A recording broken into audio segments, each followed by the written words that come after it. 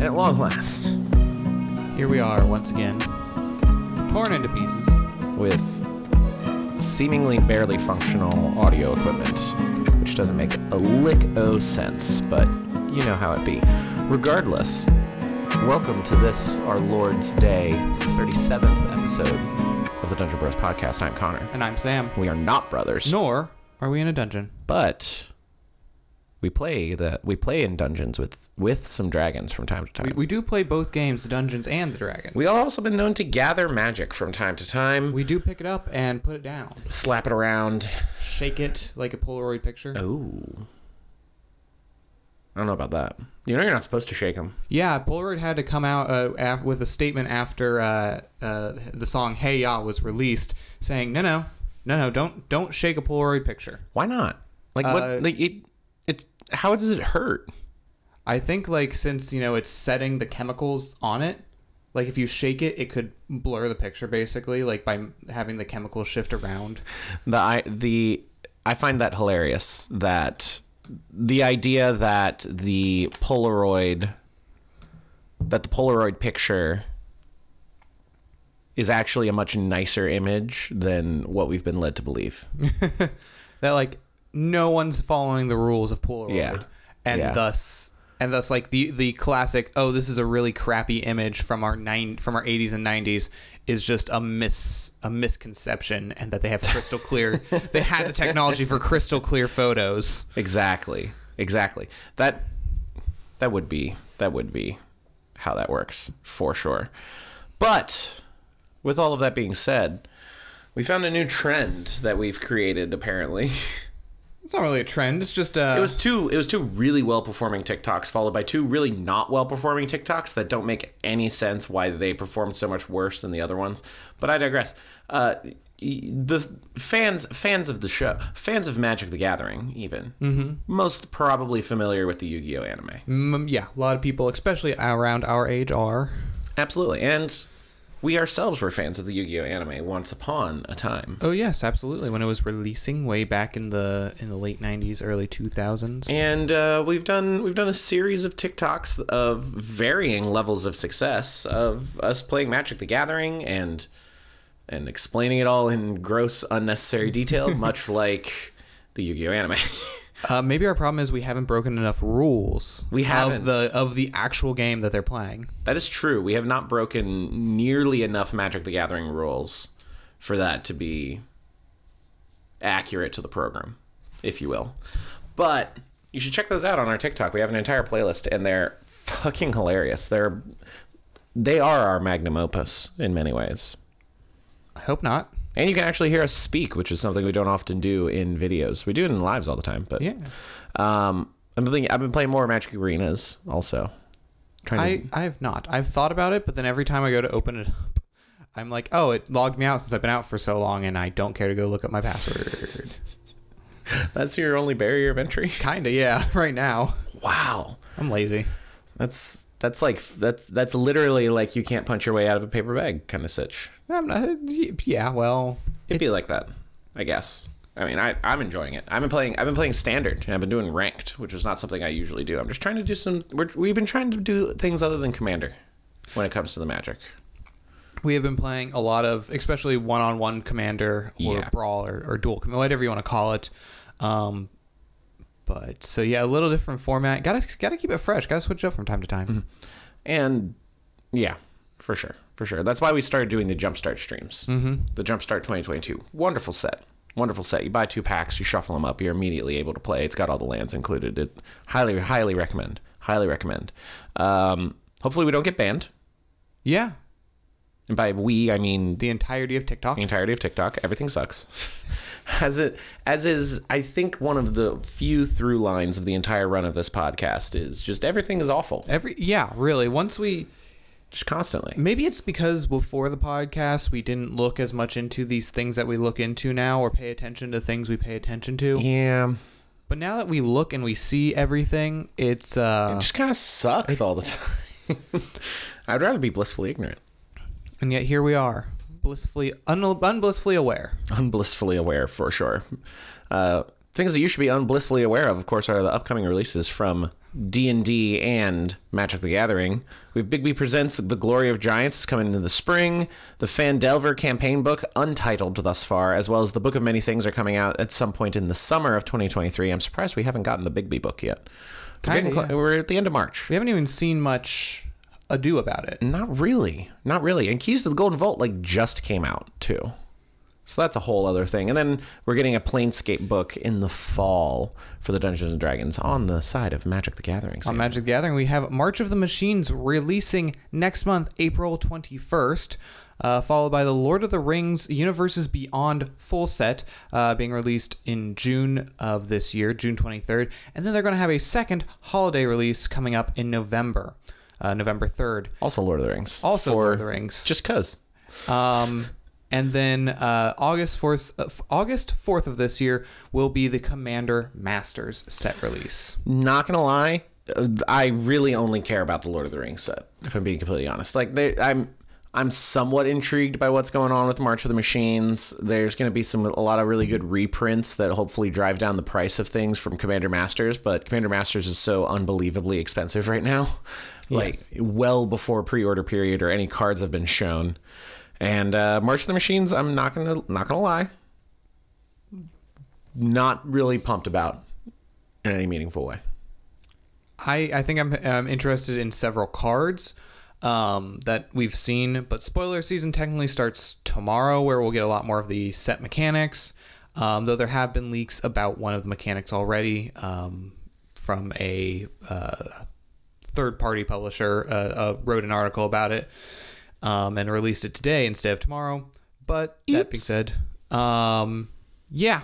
And then Commander Masters is it Plane Chase? It's the plane, the planes, or the battle mechanic. It's the battle mechanic. Yeah. We got to see not super thrilling, a siege card. We're not entirely sure what the mechanics are behind it, but we will find out probably more tomorrow. Yeah. So when this goes live, when this podcast goes live on the YouTubes and podcast services around the globe, I might add, around the globe, we will probably know more, but by that point this will be outdated. So lol. We are recording this the night before we post, or the afternoon before we would post, because the D&D Direct live stream. I don't want to talk about it right now, so I'm going to talk about the Lord of the Rings set. Wish we hadn't waited is my point there. But the Lord of the Rings set, we'll go into more detail afterwards, but it's really just taking my entire mindset of Magic the Gathering, both in the Arenas game and in paper. I really just want to like skip everything until we get to Lord of the Rings. Yeah. Like they're doing a Shadows over Innistrad remastered on Arenas right now. That's like, oh, there's a lot of cool cards in there. And like, I've got a Tovalar deck that's werewolf and some vampire stuff that I would love. But it's like, I'd rather just save all my resources right now, get a couple March of the Machine things just to kind of keep my collection updated, and then spend all of it on Lord of the Rings. Because Lord of the Rings is going to be the first Universes Beyond set that is also released on Magic Arenas, which is ludicrous. They're just trying to take all of my money. They've been trying to do that for a while, and now they have the right incentive. Yeah. Which really sucks because I also bought a car recently, so it's not like I'm swimming in cash anymore. No, but I'm not swimming in dollary dues. That's how that goes. Yeah. I've never swum in dollary dues as much as I would have liked, but sadly we do need to talk about the D&D Direct. Finished about an hour ago. Lasted a little over 30 minutes. Really a waste of our time. Yeah. If we're being completely honest. We're going to hit the major points here, but yeah, overall, it could have been either individual release, like individual blog posts or individual videos that they put out for each one, or they could have just not even worried about it most of these. Yeah, the recap article that they have would have sufficed for what they were talking about, especially because they have the attached video trailers, and that would have been more than adequate. But we're just going to go down the line in the order listed in the recap article, which is basically the same order as the D&D Direct itself. First up, Minecraft Dungeons & Dragons. It's a full-on collaboration DLC creating the Forgotten Realms in Minecraft, giving up a level up mechanic, collecting loot. You can face off against various D&D monsters in Minecraft, Displacer Beasts, gelatinous cubes, mimics, beholders, etc. Dragons. Of course, there's going to be dragons. Always dragons. Always dragons. And dragons. Honestly, one of the cooler things of the Direct. Yeah, I think it was a strong lead off, just because the two major properties that most people absolutely out of left field. Adore. Yeah, and it looks really good. They showed some gameplay of it, hypothetically, but we don't know too many more details other than that at this time. I have found myself for many a years jumping back into Minecraft every year or two. This might be the thing that just might push you right over. Yeah, I understand that Minecraft pops up. It rears its head every now and then. Every now and again. Hey, remember me? I'm still free. You already own me. Yeah, that's why you're free. Yeah. You can also get the Minecraft Monstrous Compendium on D&D Beyond, which creates stat blocks for various Minecraft monsters, including the Ender Dragon, Enderman, Creepers, the Wolf in the Overworld, which is the exact same stat block. Wolf. It's just a wolf stat block. Just a wolf. It's got pack tactics and a bite. And that's it. Yeah. So Volume 3 of the Monsters Compendium is now out, and it features Minecraft monsters. They're making real good use of that. We got another trailer for D&D Honor Among Thieves. I'm kind of over talking about it until we see the movie. It is coming out this weekend. As of the release, is going to be on Friday, March 31st. It actually is coming out. It's not being delayed again. No. So we'll see if we'll need to set some time aside this weekend to try and see it. To go see it, yeah. But at the very least before the next episode of the podcast. But as far as new information, we got nothing. We got pretty much all the old trailers just smashed into one. It still looks cool, but other than that... Yep. One thing that we were excited for, and they kind of glossed over in the stream, and looking into it after the stream, we realized why. PlayDND.com. They launched. It is a new way to get into Magic the Gathering. Sorry, not Magic the Gathering. Get into D&D if you've never played. It's a great way. They claim it's a great way to quickly create a character, come up with a name, a class, make your character sheet ready. And then they boast the free adventures that are available on D&D Beyond, the Lost Mines of Phandelver, the Frozen Sick adventure from the Wildmount book, as well as Prisoner 13, a notorious prison featured in D&D Honor Among Thieves, and you have to get a key and all that kind of stuff. When you go to the website, it's just a slick user-friendly interface to create a D&D Beyond character sheet. Yep, that's all it is.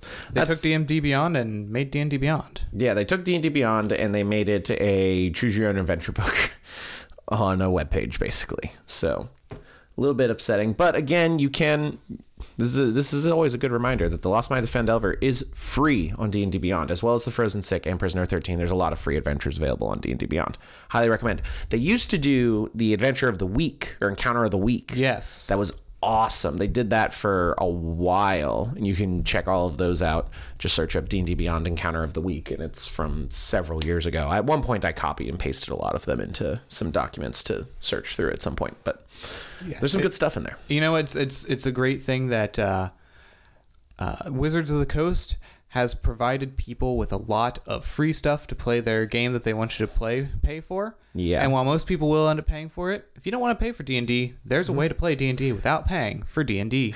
Provided by D&D. And provided by D&D.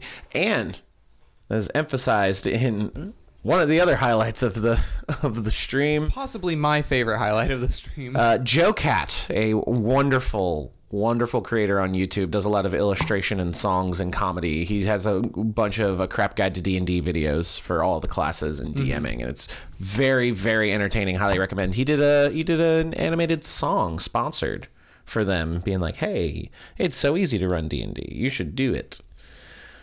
Neat. Didn't need to be here. No, I mean, if they wanted to open with that, like, I totally would have been fine with like, "Oh, this is our intro to it all." But then they kind of gave it its own segment where, again, love Joe Cat, love the video itself. Kind of weird. Not really worthy of the D&D Direct. Yeah. It's cool for him. I'm glad they paid him money to make a cool animated thing, and it's really good animation. Joe Cat's awesome. Oh yeah. Has a live play. On that live play show, Friend of ours, friend of the show, friend of mine personally, Norb Feldeleb is one of the players in that live play show. You should check it out on Joe Cat's YouTube channel. But again, not really necessary for this D&D Direct. They briefly touched upon D&D play events at local game shops from April 7th to 9th. Game stores in the United States and Canada will be running Voyage to Stormwreck Isle, which is an introductory, like 30-minute demo adventure that has ready-to-play characters so that you can just sit down and play. Experienced players also have the opportunity to do a 4th-level heist adventure, Prisoner 13, as previously mentioned. It's free on D&D Beyond, but it is also included in Keys to the Golden Vault. You can talk to your local game stores. They glossed over that, so we will as well. Yeah, I mean, well, we've talked about it actually, I believe, last podcast. Yeah. But we also glossed over there. They're just trying to get more people to play D&D, which is fine. Absolutely fine great. with it. Totally fine with it.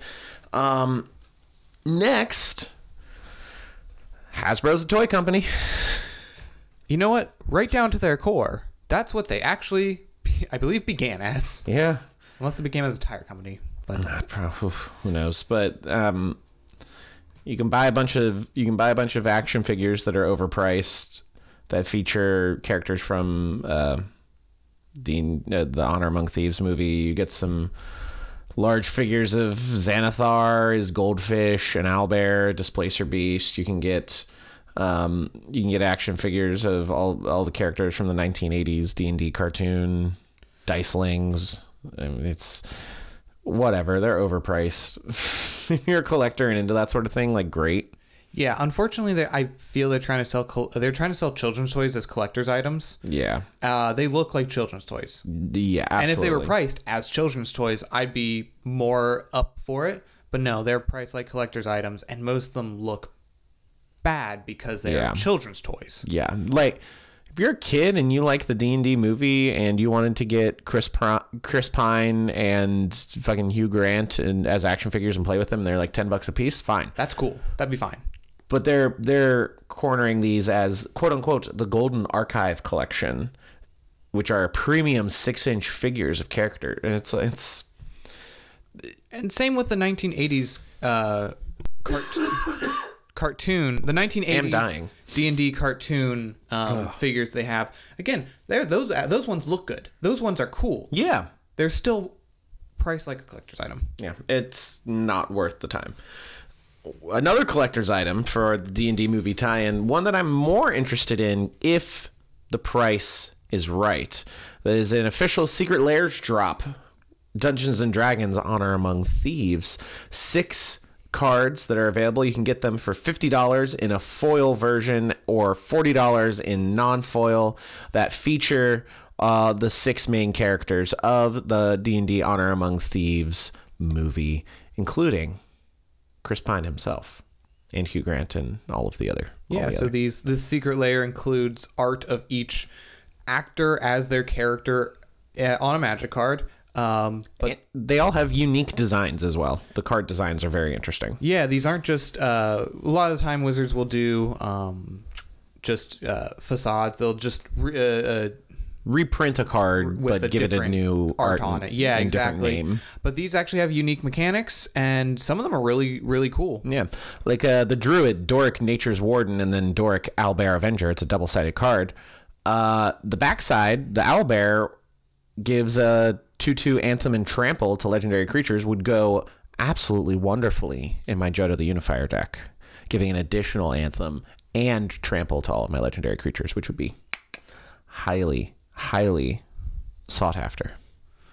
There's the white one, whatever. Ooh, Paladin. Yeah, Zenk Paladin Unbroken. Double strike and auras you control have Exalted. I still don't fully understand Exalted.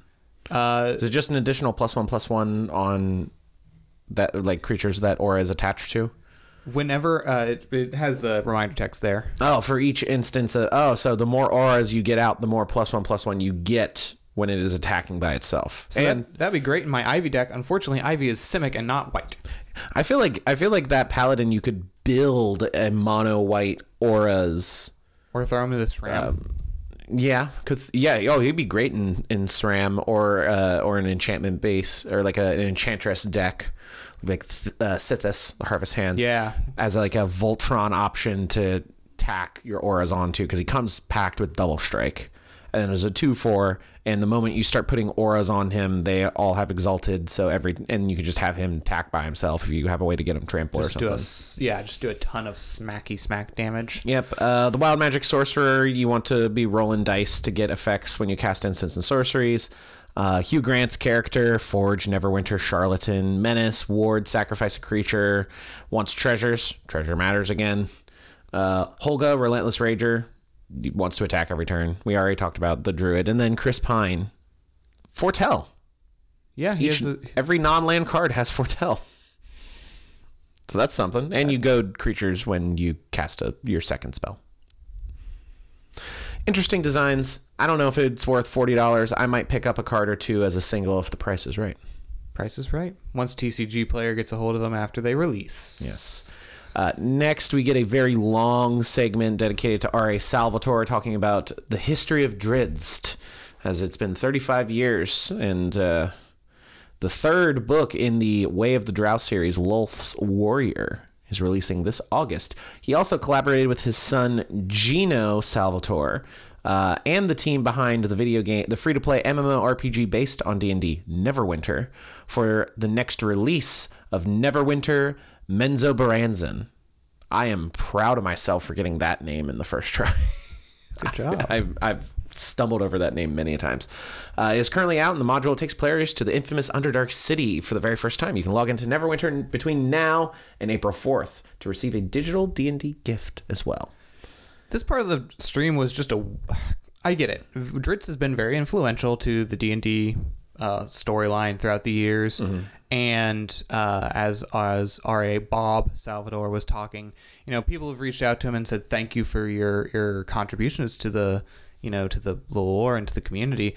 But then the whole thing that was actually important was, one, the book release, and two, the collaboration for Neverwinter.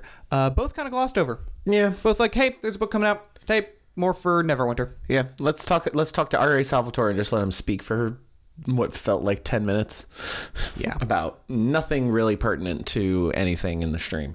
That could have been just if that was just a standalone thing, probably got more attention. Oh, absolutely, it would have. Next, what I thought was probably my favorite part, but also was just soured by how it's going down. The D&D virtual tabletop. It looks fucking gorgeous. They sat down with the game director, Cale Stutzman. They went into a deep look at the virtual tabletop.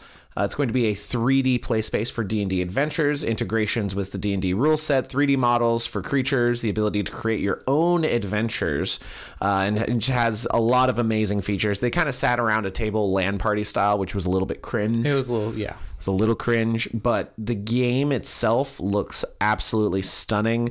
At the last year's D&D Direct, when they mentioned that when they were going to be releasing adventure books and other D&D books, they would have codes in them that would unlock 3D assets and pre-made maps and stuff that tie in with the adventures in the books for the 3D tabletop client.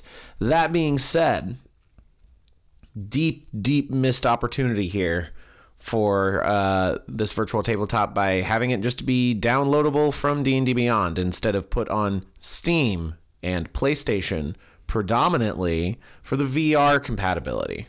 Yeah. A 3D, we've talked about this previously, a 3D virtual tabletop of this quality. Clearly there's going to be quality. You can tell by looking at it. It's going to be very, very well made with integrations through D&D Beyond. Released on Steam with a VR compatible mode where you can treat it like you can sit at a table by yourself, play virtual D&D, and then have a VR headset on and just line the plane up of the table that you're sat at with the map in front of you, and you can use your controller to pick up minis and move them and make it a lot more manual. That seems like a no-brainer to me. Yeah, and it's not like they're building their own system. They're using a game engine. They're using Unreal Engine 5. And they have full-time developers, obviously, working on this. This is a whole project. And they're missing a mark.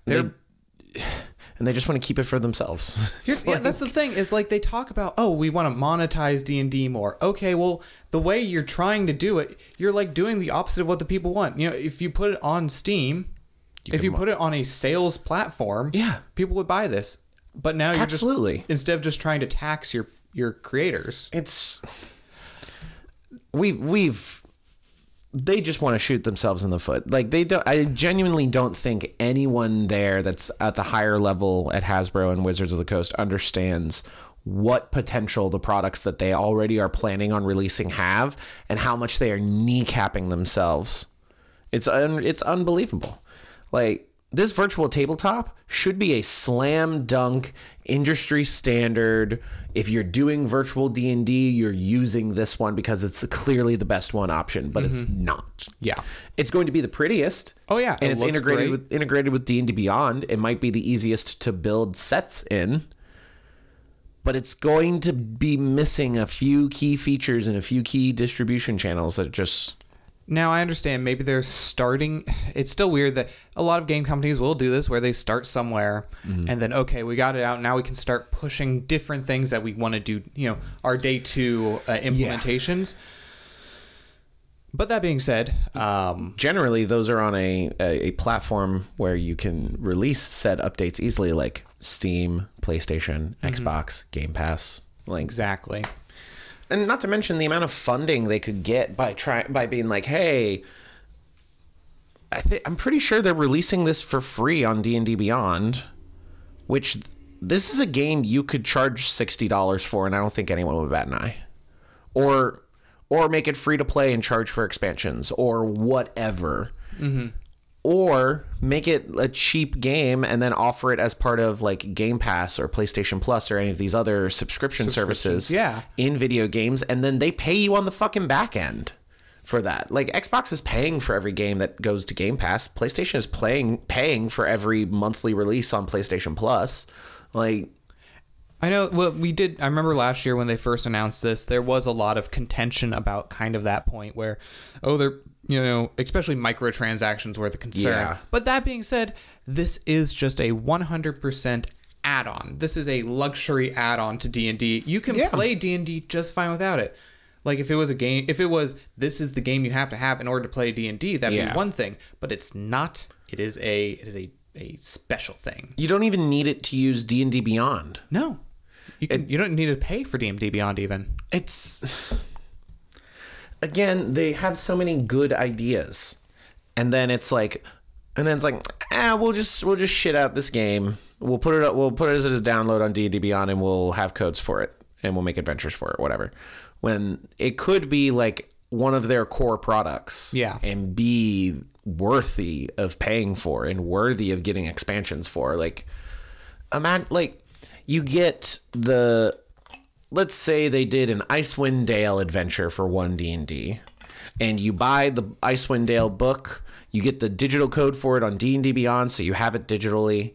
You get the code for it, so you get all of the battle maps in it, including all the assets that they used in the 3D virtual tabletop. You can then pay another $15 for the Icewind Dale 3D assets pack, which does have some overlap. Like, you get, like, when you buy the adventure book, you get the assets from the adventure book included in it, or you can get all of this massive wealth of other 3D assets available to you, minis, terrain, any sort of things for $15. That's not what they seem like. This doesn't seem like what they're going to do. Which part of it's like, oh yeah, it's going to be free, but now it's just less useful. Than it would have been. And as a company that has outwardly been saying they want to make more money, this is a good way of doing that. Yeah. And they're just giving up on it for fuck knows why. Moving on. More toy collectibles. If you go to dndmini.com, you can get new life-size D&D figures. Everyone remembers their first Mimic encounter, and this one you won't forget. The tricky Mimic figure stands 20 inches tall, 15 inches wide, and 16 inches deep. Nice. That's a lot. It's a lot. Hey, where do you have space for that in our house? Fuck no. Also, the baby owlbear. You can get that. It's 11 inches tall, 12 inches wide. Perfect for displaying on a bookshelf. Though you may want to be a lookout for Mama Owlbear looking for her cub. Again, this is a toy company. They're more display pieces. These are more appropriate as collector's items. Yeah. The Owlbear right now they're both in pre-order. Right now, the Owlbear baby will run you $129.99. Jesus Christ. And the Mimic is $375. Basically, let's be honest. These aren't new. These are just new being officially made. Like we walked around Gen Con last year and saw plenty of life-size kobolds. Yeah, you can get so many cool things. Yeah, you can get full-size things. I bet there's tutorials online on how to make full-size things like that. And that costs you way less than $375. And not even getting into you can 3D print them at that scale if you have a big enough print bed. Yeah, or you can chop them up in different... print them in smaller chunks and glue them together and paint it yourself. No. We have a bunch of weird, cool chests and things. We do. We should just get one and make it a Mimic. Put some teeth on it. Give it a tongue. Make it a Mimic. And sell it for $375. Now someone would buy it. Someone would buy it. And here's the thing: they wouldn't be giving Hasbro money. Nah, that's true. That's true. So again, spend your money, be smart, but come on. They're cool looking, but so it's going to come down to, are they worth it to you? Yeah. Another cool thing. It's a roller coaster of a direct, really. Oh, really? Roller coaster of emotions. For every good one, there's a bad one, and for everyone oh, that's pretty neat, it's oh, okay, but it's not as neat as it could have been. But Joe Manganiello's 50th anniversary D&D documentary is still in production, and he talked about how it was still in production and wants to come out in 2024, as we are already aware of. Yeah, cool. Can't wait. I mean, we like Joe. I'm sure it's probably going to be one of the better ones because there's several. Yeah, there are several D&D documentaries coming out in the coming year and a half, 2 years. And we love Joe Manganiello. Yeah, Joe Mangy. But Joe Mankey. Unfortunately, again, same with the D&D Beyond, or the D&D movie, and same with really most things that they've said. They didn't tell us anything new. PlayDND.com, the D&D movie, Joe Manganiello's documentary. These are not new. We've talked about these on this podcast before. Multiple times. And they're all cool, don't get me wrong. These are things that we're excited about, or were excited about when they're first announced, but now you're just like, I don't know. It's like you fed us dessert, now you're like, here's another pork chop. All right. Cool. Here's the exact same pork chop we fed you 20 minutes ago. The part that everyone was looking forward to, the look at the future of D&D source books and adventures. They reiterate what is coming in 2023, what we mentioned at the top of the podcast.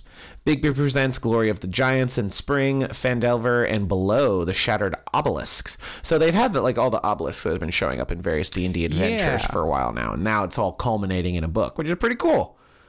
That'll be coming out in the summer. Planescape Adventures in the Multiverse coming out in the fall. The Book of Many Things also in the summer. We knew about all of those. And then they talk about the future things that have not been announced. No book names. Nope. What's the first adventure for 1D&D? I don't know. Nope. When's 1D&D? Are we aiming for spring 2024, fall 2024? No, didn't say any of that. They announced that Vecna will unleash his cosmic horror upon the D&D multiverse in a world-hopping adventure in 2024 that celebrates D&D's 50-year history and reveals plots for years to come. Cool. 1D&D or 5e? Yeah. That's an important distinction. I'm sure it'll be fairly well done. I mean, I feel like the D&D adventure books have been kind of bland, generally speaking. Strahd was cool. It's a different, it's a different type of, they're different type of people who, some people want to run these adventures and really dive into the lore, especially Curse of Strahd is a big one that a lot of people like. But then there's a lot more people like us who I feel are just like, all right, I want to do my own thing. Yeah. So yeah, hopefully my true hope for what they do with this, for this 50-year anniversary of D&D, is that they give us a good product, but then don't try to twist our arms off and take our legs in the process. Yeah. Yep. As Hasbro has been dropping the ball a lot. They dropped the ball for Magic 30 in 2022. Hopefully they have learned from that, and in 2024 with the history of, with the D&D's 50-year anniversary, we get something worth its salt. Yeah, absolutely. That's the hope. And this Vecna adventure could be awesome. I would love it. But they did announce some other villains for various future releases. No plane mentioned, no story, no nothing. But the Red Wizards of Thay, which are featured in the D&D movie, will appear in an adventure in 2025. So that's presumably 2 years out. So that's presumably one D&D. As will the major antagonist of the 1983 D&D cartoon, Venger. So that'll presumably also be one D&D, and I guess we're going to the D&D cartoon now as a source book of some kind. So that's something, or at least will appear in the Forgotten Realms or something. And then they said to expect the reappearance of the League of Malevolence. Ugh, fucking words, man. The League of Malevolence. The League of Malevolence, a group of villains first featured in the 2021 Feywild adventure book, Wild Beyond the Witchlight. Cool. So that'll be expanded, more multiverse shit. Cool. What is going to be the first adventure for 1D&D? Are we getting a Forgotten Realms? Are we getting, like... Yeah, where are we going? What are we doing? What the fuck are we doing? And it was all just kind of like, here's some vague ideas that we have for the future. Okay, see you, bye. All right. If you wanted to go into detail about more of these, and more of the coming in 2023, if you had wanted to take, 15 minutes and do more in all of those instead of showing me... Like what they did with the last D&D Direct. Yeah, absolutely. Where they talked about the keys, or what was it, the Journeys Through the Radiant Citadel. Yeah. They talked about that for 15 minutes. That was pretty freaking, or it was like 5 to 10 minutes. But that was cool. Yeah. What's Bigby's book? What about the Book of Many Things? We got, oh yeah, they're coming. They're coming. They're going to be cool. But yeah, they didn't say anything. Yeah. This was a stream that in many ways felt to me like, hey, we've been doing these. It's that time of year. We need to do one. Buy our toys. Buy all these collector's items that Hasbro wants. And also, yeah, we're doing D&D stuff. Don't worry. Yeah, as much as we appreciate them giving us content to shit on them about. Which it seems like it's happening constantly. We'd much rather talk about fun things in D&D. Yeah. At this point, before we get in, they had a post-stream celebration announcement thing where they talked about more stuff, I guess. But Discord moderator DK Alexander commented on the D&D Direct saying... Nerd Culture TikTok, if you want to find them there. Quote, I read on it, but it seems, I don't know, meh. It's cool, but there seems to be too many, quote, buy to have objects and kind of pointless. Then the actual 5e content is all right, looks cool, but too many adventures. I liked books like Van Richten's Guide to Ravenloft and was hoping that was the kind of content they were going to go with. I just can't play all these adventures. Yeah, we've talked about this in the past where they have very little structure when it comes to what they release. Oh yeah, especially let's look at 2022. They released, they released Spelljammer, and they released then early 23 they released Dragonlance. Plus all of them Radiant Citadels. All of them were adventure based. Sure, yeah. They've started we'll put out a compendium each year. A collection of adventures. Those are the best adventure books they release. Those are the best. Yeah, absolutely. But then it's like, well, every year, if you want to do 4 releases, first off, maybe don't. Maybe give us time to digest each thing. Like quarterly releases, it makes sense from a business point of view because they have quarterly projections and earnings that they need to report to investors, blah, blah, blah, blah, blah. 4 books a year should be the top end of the release schedule. Oh, yeah. But then actually curate those. Like, give us a source book and give us an adventure and give us a compendium. And then give us something else worthwhile of our time, not just here's 5 adventures. Yeah. Or here's 7 years of gameplay for you. Basically, in 1 year. Yeah. I've thought about this previously, and to me, the adventure anthologies, I think, are some of the best products they release. Second only to just here's the Sword Coast. Here's Ravenloft. Here's Wildmount. Your campaign settings. Here, the settings. In my mind, Spring,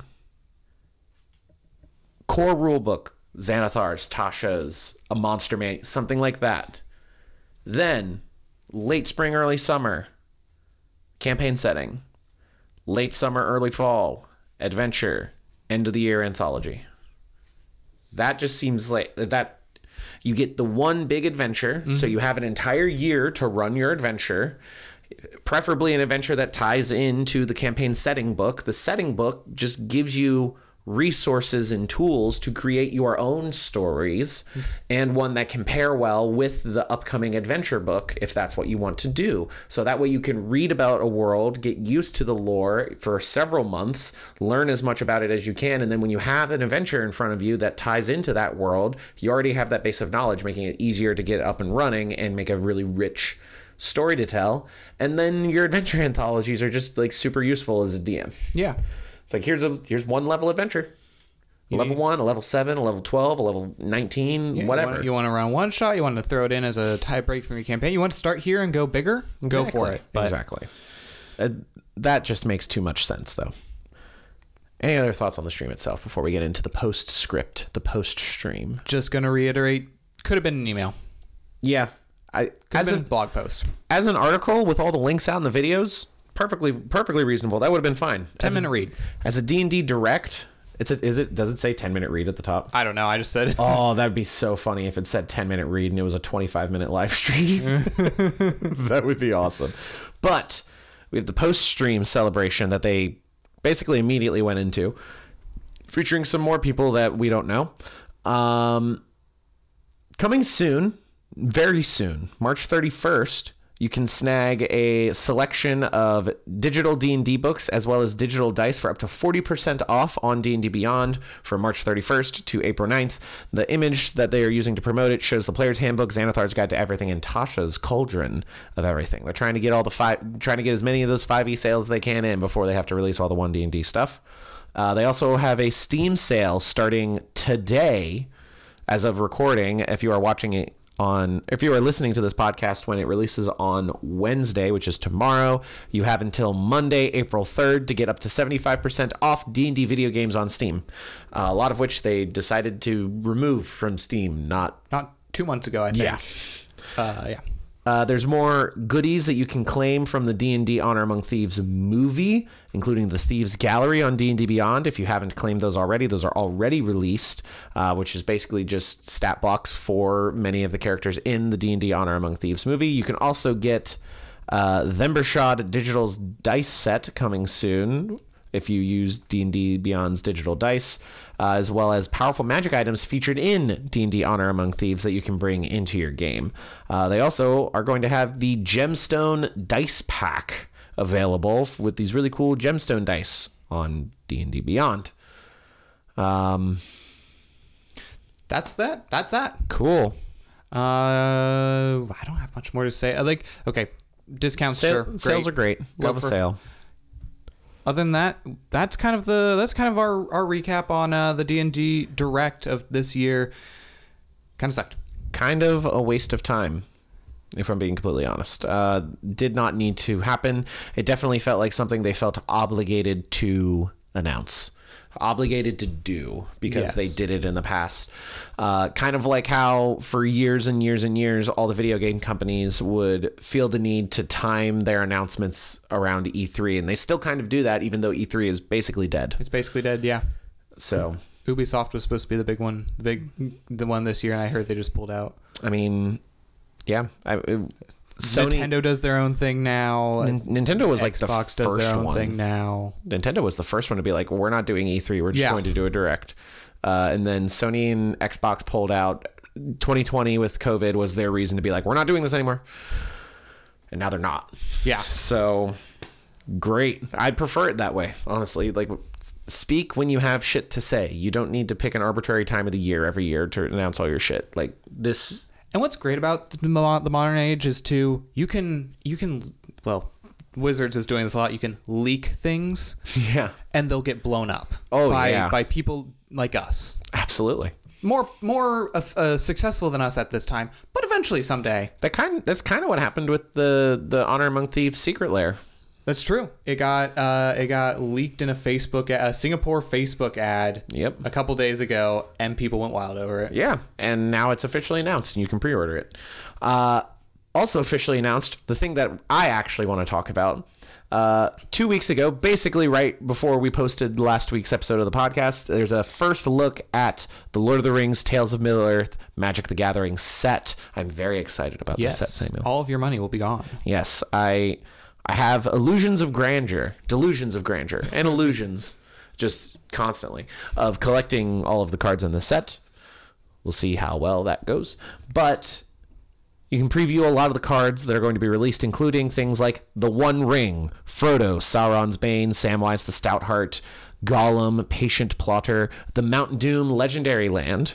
Gandalf the Grey is going to be a cool commander. You Cannot Pass. You Shall Not Pass. Bothers me, but, whatever. It was what they did in the 1980s cartoon movie. I know. Tom Bombadil. He's such a great name. It's a great name. Wasn't featured in the movies. Very important part of the Fellowship of the Ring. Also, as a card, it's Wooburg. It's all 5 colors. It's a 4/4 with all colors. That is Saga's matter. Yeah, Saga's tribal. It wants lore counters, and it basically gives you Saga Cascade when a saga completes. There are a lot of cool sagas out there. Honestly, it's one of the coolest designs that we've seen from a card yet. Also, the Frodo Sauron's Bane, you pour more mana into him, and his stats change. He gets higher base power and toughness, gets lifelink, and then eventually there's a mechanic that we don't really know what it does yet. It's the ring tempting you. And if you level up, quote unquote, level up Frodo Sauron's Bane enough, he gets an ability where whenever this creature deals combat damage to a player, that player loses the game if the ring has tempted you 4 or more times this game. Otherwise, the ring tempts you.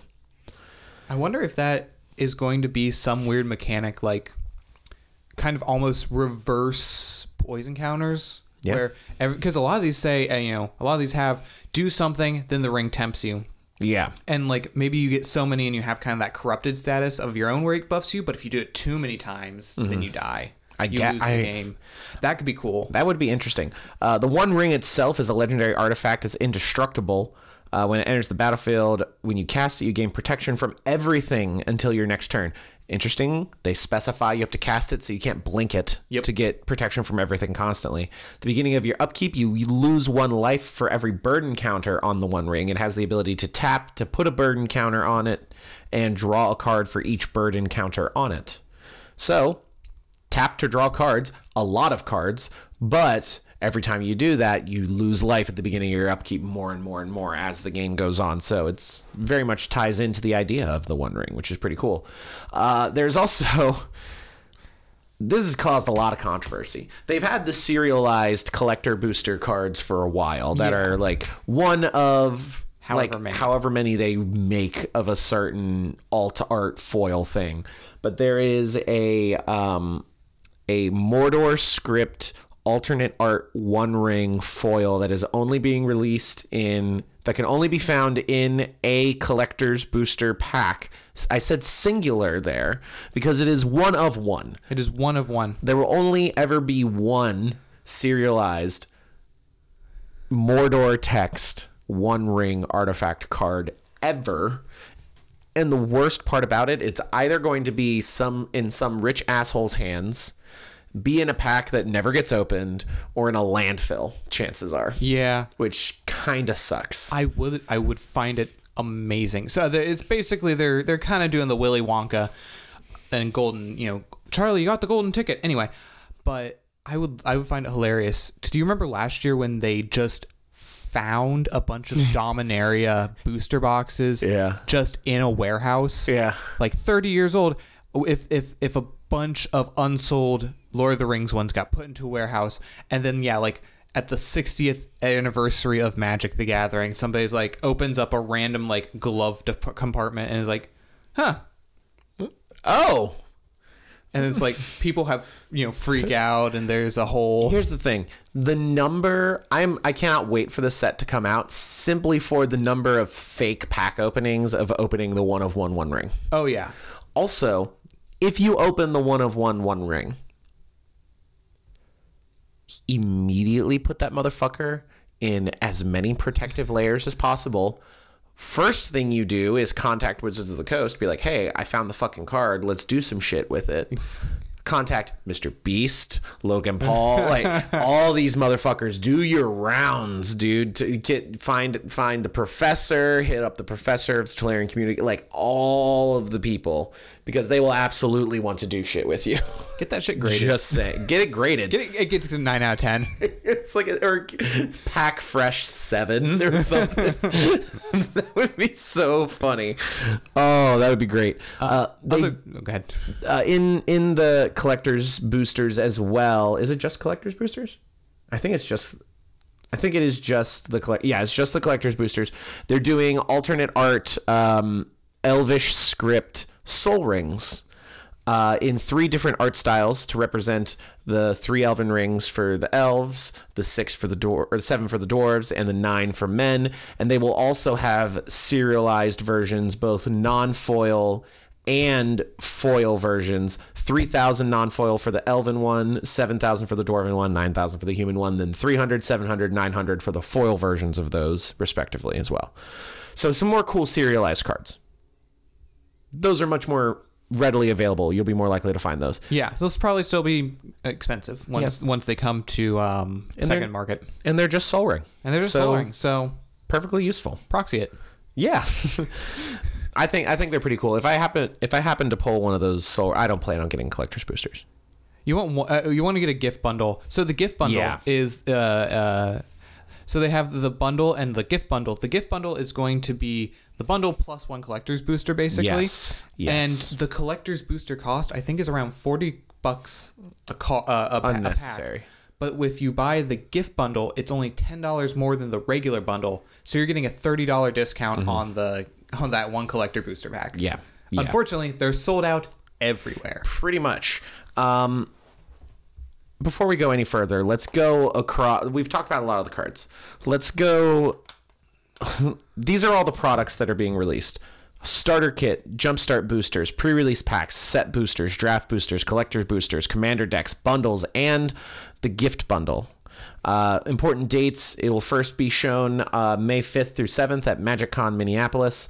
It will also be debuted in previews will properly begin on May 30th. Card previews from May 30th until June 9th. June 8th, Commander previews and deck lists for the Commander precons. Complete card image gallery is going to be available on June 9th as well. In-store pre-release events will happen the weekend of June 16th to the 22nd. Magic the Gathering Arena's digital release is going to be June 20th. The global tabletop release will be June 23rd. Launch party events 23rd to the 25th. The gift bundle will release on July 7th. In-store celebration events will begin on July 7th until the 9th. Commander parties will be from July 21st to 23rd. MagicCon Barcelona will feature it on July 28th to the 30th. Store championships Store championships from August 5th to the 13th, and then holiday release because they're doing a wave 2 of the Lord of the Rings set November 3rd. They are going all in on this partnership. They know what they've got here. They're doing some cool box toppers and buy a box promo cards that are reprints of staple cards with new art and different names. So the Great Henge has been reprinted as the Party Tree for this set. Let's see, what is it? Ensnaring Bridge is the Bridge of Khazad-dûm, and then Wasteland is going to be the Valley of Gorgoth. There's a couple of different varieties of that. Also, the Trailblazers boots are being reprinted as Lorien Brooch as one of the buy box promos, which is pretty cool. It has non-basic land walk. Mm-hmm. Don't know what that does. So if your opponent controls a non-basic land, that creature cannot be blocked. That's the creature that this item is equipped to. That's awesome. It's a 2-mana artifact equipment that has equipped to, so it's actually pretty cheap to get out and attach to something, which is pretty Since sweet. Most people run a lot of non-basic lands, you're good. Oh, yeah. Now, the one thing that I have already pre-ordered. As have I. is the starter kit. Cards. Yes. Yay. Yes. $20. One of the best values. You get 2 decks that are ready to play featuring a lot of Lord of the Rings cards. There are 2 60-card decks that are going to be built around... Oh, they are modern legal, by the way. All of these cards are modern legal. Yes. This is the first... this is not... Yeah. First season beyond that is modern legal. Which is ludicrous. Luda. But the 2 decks are going to be built around... one of them is a Selesnya green-white deck featuring Aragorn and Arwen wed, a legendary creature with vigilance. They care about +1/+1 counters. You gain life. You gain life as well for every other creature you control when they enter the battlefield or attack. And then Sauron the Lidless Eye is Rakdos black-red, a 4/4 that when it enters the battlefield, you gain control of a target creature until the end of turn. You untap it, it gets haste, and then you can pay 1 black-red to give creatures you control +2/+0, and then each opponent would lose 2 life. Interesting card designs. People are all upset because Aragorn's black. So what? That's what I have to say about that. Does not matter. You can get the bundle, which is going to include, 40 basic lands, 20 traditional foil, and 20 non-foil, oversized spin down counter. It is also going to include borderless scene cards. You can get versions of Frodo, Sauron's Bane, Samwise the Stout-Hearted, the One Ring, and Gollum Patient Plotter that are borderless cards with alternate art that you can line them up and then they have a scene. This particular scene being the end of The Lord of the Rings when Gollum bites off Frodo's finger and the ring goes into lava, which is really cool. I like the scene borderless cards. Yeah, I believe they're going to have seven scenes in total, I believe. Yes, which is a lot. The 4 variant scene cards included in the bundle and gift bundle only. Oh no, it's only the one. It's only the one. They have the bigger one that we'll get to a little bit later. You can get the scene in a 2x2 grid, but there are other scenes that exist in grids all the way up to 6x3 for very, very epic scenes. Several more scenes in the set you can assemble with cards found in draft, set, and collector boosters. They're going to have pre-release kits, which we will be buying quite a few of, I believe. Commander decks. There is a new printing of Sol Ring with some new art. It seems like... Okay, so we know what the 4 archetypes are going to be. We have Riders of Rohan, which is white, red, blue. We have Frodo and the Fellowship, which is green, black, white. And we have Simic, which is the Elven Council. And red, black, blue is going to be the Hordes of Mordor. We also get a look at Sam, the Loyal Attendant, which is a partner with Frodo, Adventurous Hobbit, as commanders, seemingly. That would make sense as the Fellowship. The Food and Fellowship. And then Radagast, Wizard of Wilds, seems like he'll end up in the Elven Council deck. Would be my guess. Beast and Birds tribal. So that's pretty cool. And big spells. That's something. I love some big spells. A lot of interesting things. Of course, the collector boosters. They have full art lands. Each basic land type has 2 different variants where it is just a chunk of the map of Middle-earth. Yep. So don't try to assemble a full map. It won't work. They've already told us. Sadly. Unfortunately, they've just included some parts that fit the bill. Yep. They are available in draft, set, jumpstart, and collector boosters. And in collector boosters, they will be foil as well. You also get ring-framed variants of cards that are just a different border that has the One Ring script circling a variant art for the cards. They show off cards that they've already shown. Frodo, Sauron's Bane, Samwise the Stout-Hearted, Gollum, Gandalf the Grey, Tom Bombadil. 30 legendary cards in epic moments of the story specifically for them. Also available draft, set, and collector boosters. Got some borderless lands in Mountain Doom and the Shire. These are going to be legendary lands.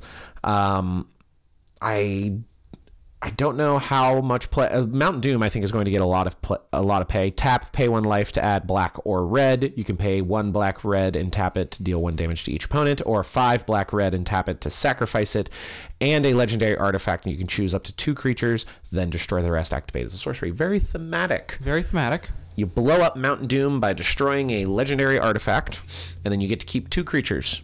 I wonder where they got that idea from. No idea.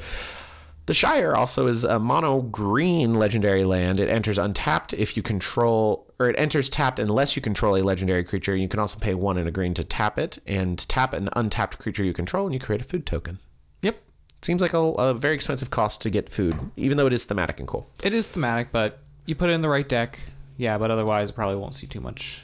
The Mount Doom, on the other hand. Mount Doom will see a lot of play, I suspect. They show some extended arts, more extended arts. They show off more of the various borderless scene cards. They don't show the specific cards, but they show the art on this 6x3 grid of a scene that looks like it is the Siege of Minas Tirith. Yeah, you got the Mumakil there. Yeah, the beautiful scene. Can't wait to see what all these cards are. But there's plenty. There's the dragon. There's some elephants. There's warriors. There's all sorts of things in this. So it's going to be interesting to see when it all comes together. And then in November, there will be 4 additional scenes, each of which will be 3x2 cards that will arrive later in November. Okay, we're almost at the end. Jumpstart packs, there's going to be, 5 unique themes, and then they're going to release more later. There are also 5 rare Jumpstart cards that can also be found in collector boosters. So a little bit of cross-pollination there. You got the set booster box, you got the draft booster box, you've got the gift bundle, which is arriving later on July 7th. Everything with the regular bundle, except it has a different themed storage box, different artwork, variant color, oversized. It also includes the main thing. It includes the collector booster. Yeah, that's a big thing. That's the main difference. Holiday release, as we discussed in November. There's going to be a special edition collector's booster, which includes new treatments and special editions for all the cards. Oh my god. Volume 2 of the Jumpstart, adding more themes to mix in, and as well new scenes in the very... Oh my god, there's so many products.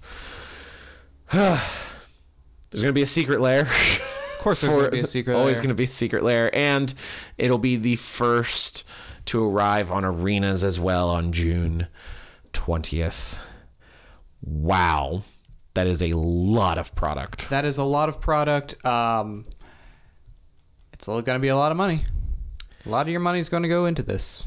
I don't like how you're directing that at me. That was very pointedly at you. I know. Well, I feel like my original intent of trying to collect one of every card, probably a bit unfeasible, particularly with the 1 of 1. Yeah, you might have trouble getting that 1 of 1 ring. I'll get a 1 ring. Sure. I fucking certainly hope I do. At the very least. It seems like it'll be It's only rare. But yeah, I'm gonna be very poor this summer. I'm gonna go to Gen Con, and I'm gonna be eating like peanut butter and jelly and sleeping in a car. Perfect. and just not buying anything because I can't afford it. All right. That's all of the news. There's one more wrap-up item, just an announcement from yesterday around the Lord of the Rings Tales of Middle-earth and Wilds of Eldraine. Wizards has said that the tabletop releases will continue to happen prior to the arenas drops. Yeah, they announced that at the end of last year. For the sets that were happening then, because people were complaining that Arenas was getting stuff at the same time. Yep, but they said for Middle-earth and the Wilds of Eldraine, that will continue. Yes. Japanese Magic Gathering fans may experience a different release schedule. But other than that, good for them. Check out your local game store for more details. There's a wonderful thing at our local game store with the punch card. For every $5 we spend, they punch a hole in this card. We're almost completely full on this thing. By the time we get the March of the Machines pre-release kits, it'll be fully filled out. Yeah. And probably some of another card, which hopefully they give us another card. I can't imagine they wouldn't. But when you can redeem that card for $50, and I can tell you right now, I hope you don't mind. I'm going to be making the executive decision to spend all of the $50 that we're getting from those on Lord of the Rings. As long as they're for both of us and not you. The set booster. Okay, yeah, that's fine. We'll use it on the set booster box. Works for me. Or on the pre-release kits or something. I don't know. Actually, no, we're not going to use it on the pre-release kits because the set booster box, certain products at this local game store you can't buy. Like you can't buy a $200 set booster box and then they'll give you $200 worth of no, you need to buy more products at a lower price point. They don't want you to buy one big thing. So we'll redeem it for one big thing and then we'll pay for the pre-release kits and stuff. Fabulous. With all that being said, Samuel, do you have anything else? Anything in the TikTok live chat? Oh my gosh. We do. We haven't vamped at all. We haven't done any of the normal things. You can check out all the links in the link tree in the bio. This podcast goes live on YouTube and podcast services around the globe. We got an Amazon storefront with all the cool Magic the Gathering and D&D stuff that we use. You can join our Discord server where like 250 to 300 people currently enjoy. We have people that subscribe to us on our TikTok lives where we play Magic the Gathering once a week every Monday. Yeah, we got homebrew, though we haven't been doing that this year because the OGL thing made us sad. You can still get our old homebrew there. A lot of it's free. Yeah.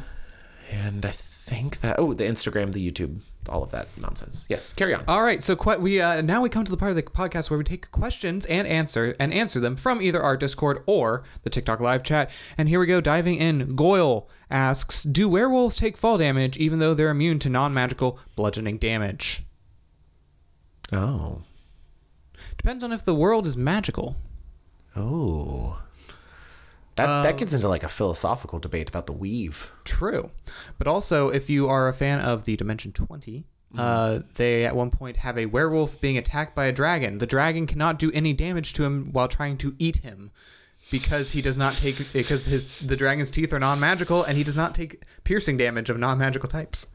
I like to imagine it's I would imagine no, but I think it'd be cool if you flavored it as, okay, they jump, they splat, and like everything in them breaks and crunches, and then like a round later, they like themselves back together, and then they're up and fighting again. That'd be cool. Yeah. For your friendly NPC werewolves, that's absolutely how it should work. For the enemies, let them, maybe they get beat to death. Who knows? Or at least remove an action or something. Yeah. Like change the dynamic of how we're big proponents of like cool things like removing legendary actions or when an enemy gets at low HP, they get like a bonus action where they can dash and disengage. Changing the dynamic of a fight based on what's happening. Yeah. Let your players affect their game. Yeah. Jeremiah Collins asks, is soup a cereal? Sorry, is cereal a soup? I believe we've answered this one. We have. It's been a while since we've had a food talk. We have. On the show. It has been.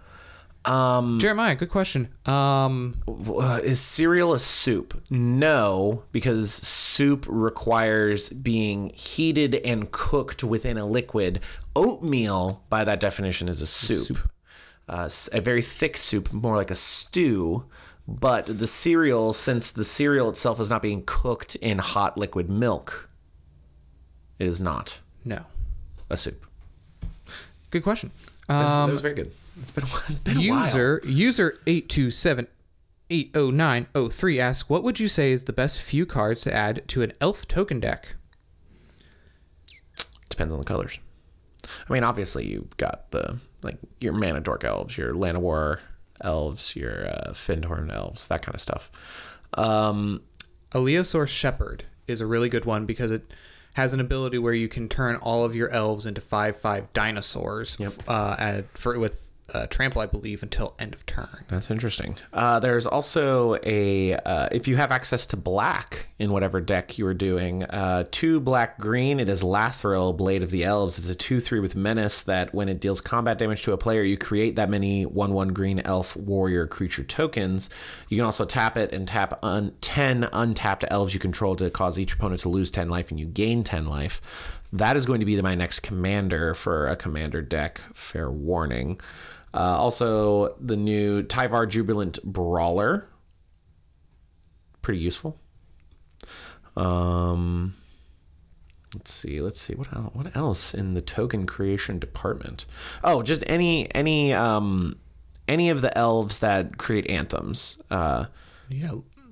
any of the other elf creatures you control get +1/+1. Elvish Archdruid, Marwyn the Nurturer, Imperious Prefect, Leaf Crown Visionary. I'm just reading off things that I'm seeing on EDH Rec. Canopy Tactician, Elvish Promenade will help make more creature 1/1 elf tokens. Liss Elena Huntsmaster. Every time you cast an elf spell, you will create an additional 1/1 elf warrior creature token. That kind of stuff. All right. Actually, Eddie K 12345 says, "Hey, I just made my 8-year-old Lathril elf token deck. Is that a good starter deck?" Starter, I don't know, but a good deck, yes. You know what? I think it's. Tokens are fun overall. Not bad. If you're just make tokens, do thing, make token.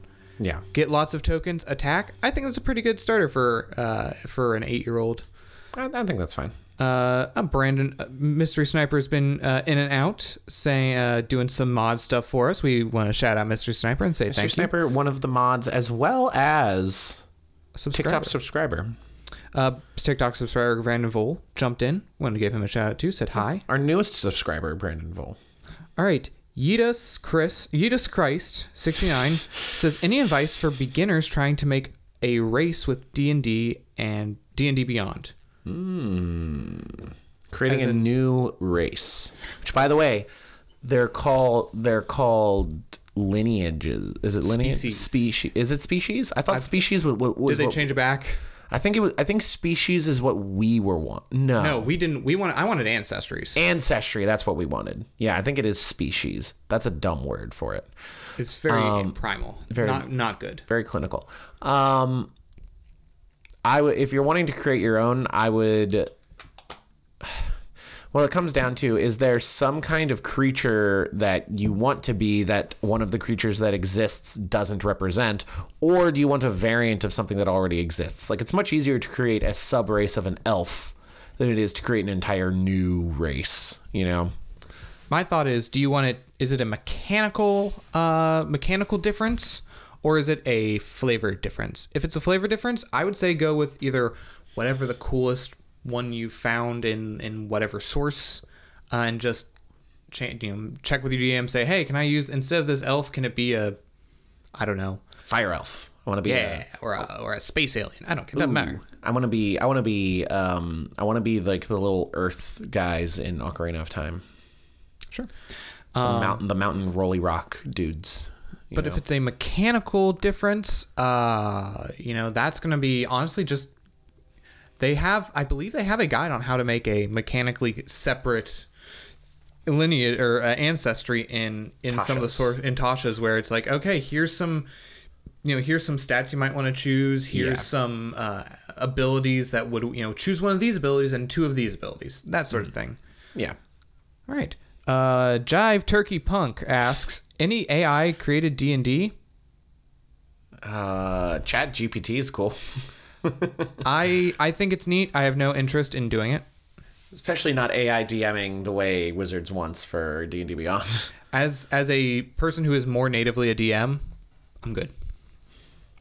Ray Lopez says, just wanted to thank you all for the content. It's helped me through some dark days. Oh, Ray, we are happy. We are happy to be here, for you, with you, and around you. And we're happy that our content can bring you some joy. Absolutely. We're going to keep making it. So, thank you very much. And we hope you find what you need. Yeah. And hopefully what you need is some Lord of the Rings magic, because there's going to be a lot of it. It's going to be a lot of it. Grimjack says, question, I'm running a wild magic sorcerer druid. Do you have any suggestions for good builds for it?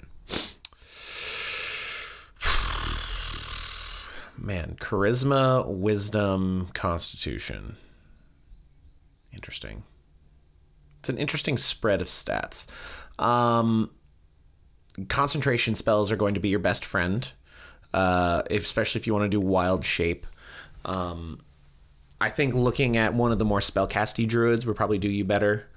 Circle of the Stars, Circle of the Land, get more access to spells. Wildfire, if you want to lean into the if you want to be like, I cast big fire things and then shit happens, Wildfire Druid's probably going to be your best bet, because your wild shape will create a small fire elemental, basically.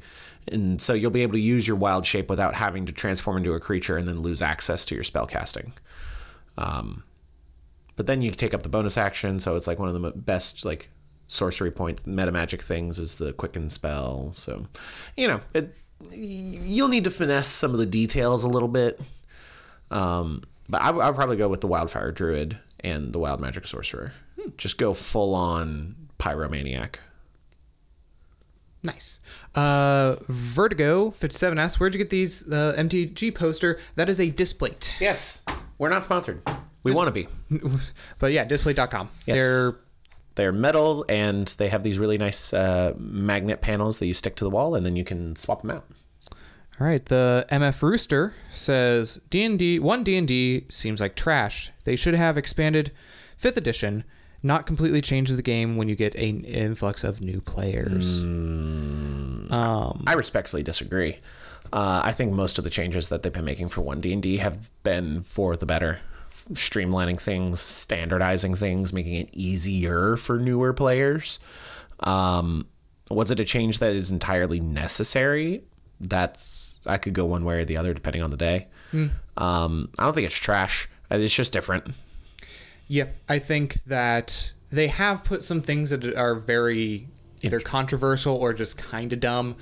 But they have also come out and said we were doing that purposefully just to see how the community reacts. We want to see where we can go with design in the future. Yeah. And remember, everything right now is just in playtest. So if you have something you don't like, head out there to when they pop up one of those surveys and let them know. Like they're checking through those, they're reading through those, and they're getting thousands upon thousands of entries. And if you have an opinion, make sure to share it. It's the best way to get to them if you don't like the direction they're going. Also, for every weird, controversial thing that they've put into a 1D&D playtest, there's another thing that's like objectively better and awesome, I feel. Oh yeah. So the Gavin says, I feel like creative influences like Matt Mercer and Brendan Lee offers better source material than Wizards ever could. Yeah. Offer better source material than Wizards ever could. That's the great thing about third-party creators and then influences like Matt and Brennan is they aren't bound by trying to make money. Yeah. Wizards of the Coast and Hasbro are companies that are trying to make money. Brendan Lee Mulligan and Matt Mercer are, while very successful, they're for the creativity of it. They're happy to be, they're happy to take their job as dungeon master or as improv artists, as actors, as people to talk about D&D, and then not worry about whether or not that's going to make them money. And we talked previously this episode about how most of the Wizards of the Coast adventures and settings they released are just very bland. Because they need to churn out so many of them, and they can't take the time to get into a deeper story, a deeper meaning. That's why what I think is one of the best adventure books that D&D has published is Call of the Netherdeep, because they only kind of wrote it, Yeah. Like Curse of Strahd is the only like actual Wizards of the Coast D&D adventure that I think is interesting, and that's just because people made Strahd interesting. Yeah. People simped for Strahd and things happened. Kind of. Let's see. Impish Wolf says, I want more things like Theros and Ravnica. I agree. More Theros would be great. I'm a big fan of the Theros setting. And Impish Wolf, I don't know whether you're talking about D&D or MTG, because both of those are both Theros and Ravnica are both MTG settings. Both is good. But we'll take both. I'll take both. Theros, Greek mythology inspired, but not exactly the same. It's so good.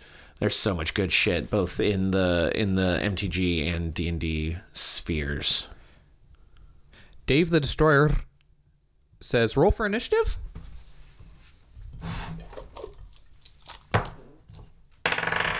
$11. 18. Fuck. The Gavin, when we were talking about it says they were going. I completely agree. They were just going through the motions. I believe this goes back to when we were talking about the D&D Direct and putting it out. Wizards needs to realize when their things are not working. Yeah.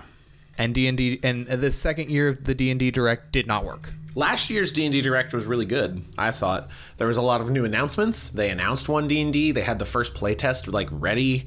They showed a preview of the virtual tabletop. And this year was just kind of like, yeah, all those things last year, we're doing that. Yeah. Also, here's a bunch of overpriced action figures and statues to buy, please. Thank you. Are you guys going to buy boxes or buy individuals? This set is just too expensive, I assume. Lord of the Rings. Lord of the Rings. Look, we like cracking packs. We really do. We don't draft. I would like to draft some more, but yeah, just opening the packs is fun. It gives us something to do, especially make content out of. But as far as it goes, if you want a specific card or you want to build a deck, buy singles.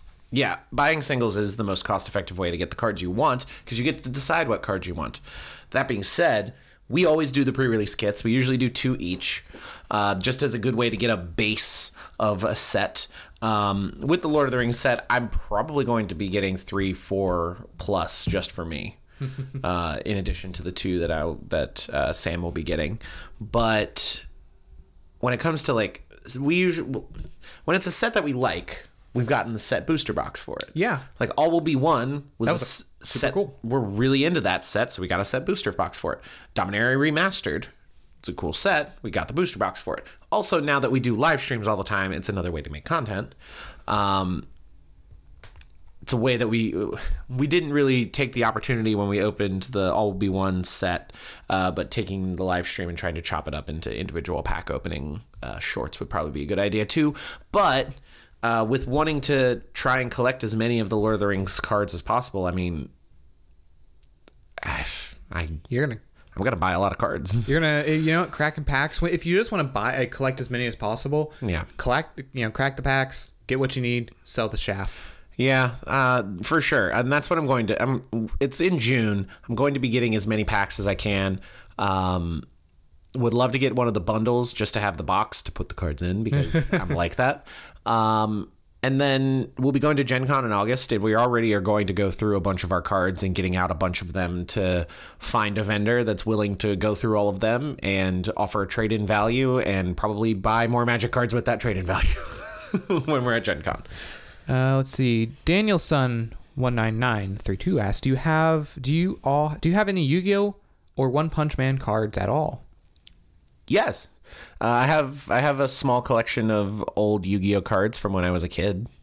That's about it. I've looked through it and there's nothing too valuable. There's some cards that are like $15-20, but that's about it.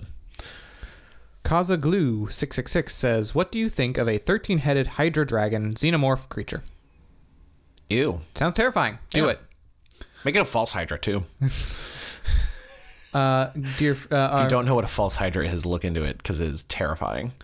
One of our favorite TikTok creators and dad of D&D TikTok, Papa Lycan, oh daddy, yells at us, click clank, here comes the tank, baby. Which barbarian subclass is the best? I think it's kind of everyone is in agreement, or at least a lot of people are in agreement. It's the Totem of the Bear. Totem of the Bear is I mean, it gives you resistance to everything but psychic damage. Yeah. And then you cross that with like a druid, and suddenly you have a wild shaping bear that's resistant to everything except Circle of the Moon druid with 3 to 5 levels of Totem of the Bear barbarian is a singularly unique build that is very powerful. Second, the Totem of the Bear barbarian, I feel like, is first, with a somewhat close second being the Zealot barbarian. Zealot barbarian is pretty good, especially if you have very high levels with the Rage Beyond Death. Yes, it's cool. and very Kolbs 302 asks, is Ghost Malone going to end up with the One Ring? Is Post Malone going to end up with the One Ring? Probably. Maybe him, maybe Cassius Marsh. Yeah. Ooh, add those to the list of people that you contact if you find the One Ring. If you find the One Ring, like, your life changes the moment you crack that card. Oh, yeah. I feel. Because the moment, especially, even if it's not legit, because there's going to be people that are going to fake it. There's going to be people that are faking it. Oh, yeah, we're going to do that. We're going to get that Willy Wonka, the One Ring has been found, and then the One Ring has been found. And it's like, oh, People are going to proxy the shit out of that, put it, reseal a pack, open it. Oh my God, I found the One Ring. Yeah, especially you can make really nice like you can take foil Magic the Gathering cards, use acetone to remove the printing of it, which leaves the foiling, and then certain printers you can send the card right through and print whatever you want onto it. Yep. Which is unbelievably cool, by the way. So cool. But hilarious, and people are absolutely going to be making their own 1/1 One Rings. You know what we should do? Is do that, then do a whole pack of them. Oh my God, the 1/1 ring. Oh my God, a second 1/1 ring. That would be where's a piece? Let's write that down. just create like 12 proxies of it, and then all right, what's the token? A 1/1 One Ring is the token. A token 1/1 ring. I couldn't in good faith like actually do a fake one, but if we're doing it like that, then absolutely we have to go over the top with it. It's like we pulled 10 1/1 One Rings in this collector booster. Let's see. The Gavin says, "I want to believe that whoever gets the One Ring will slowly consume them." I mean, that's thematically appropriate. I think that whoever gets the 1/1 ring should slowly consume it. Oh, just eat it, just over one live, like the bigger, blacker lotus. Yeah, just rip, eat. I hate that this card is going to either never see the light of day, or it's going to be destroyed for a Mr. Beast video or Logan Paul or something. Oh, that'd be whoever finds it. Because I'm telling you right now, if I pulled the 1/1 One Ring, the only thing I would be doing for the next week is contacting every Magic the Gathering and big name YouTuber that cares about collectible trading cards, to be like, hey, I fucking got it, and I can get it graded and prove that is what I'm saying it is. And then you make your rounds, you make your YouTube channel, you get your socials, they blow up to like 1 million, and you can do whatever the fuck you want at that point. And that is the end of the questions and comments we have on the TikTok Live. This has been I expect this to be a little bit of a shorter podcast episode, and it seems it is not. No, and we get a solid hour 26 right now in the recording software. But again, if you enjoyed this podcast, you can check us out. We record it live on the TikTok. You can follow our TikTok account if you don't. Over 32,000 of you already do. We have Monday Night Magic live streams as well, in addition to our regular TikTok content. You can subscribe to us on the YouTube, where over 700 people do now. Sam's been making some cool D&D and Magic the Gathering rules shorts. Those are also available on the Instagram that he runs. You can follow. That's also over 750 people as well. Oh, wow. Yeah. Look at you. We're growing, guys. Look at you. Look at you. Look at you. Look at yourself. Reflection. You can also follow us on podcast services around the globe: Apple, Google, Spotify, microwave ovens. The gurgling of a large man's belly on the bus next to you. He swallowed his phone. That's all that was. It's not sitting well. No, it does. All the cobalt in it just does not. It's very upsetting to the stomach. If you want to be really depressed, look up cobalt mines. Ooh, it's sad. Anyway, being said, well, that's a great note to end on. So thank you guys. We appreciate you. And in the meantime, peace.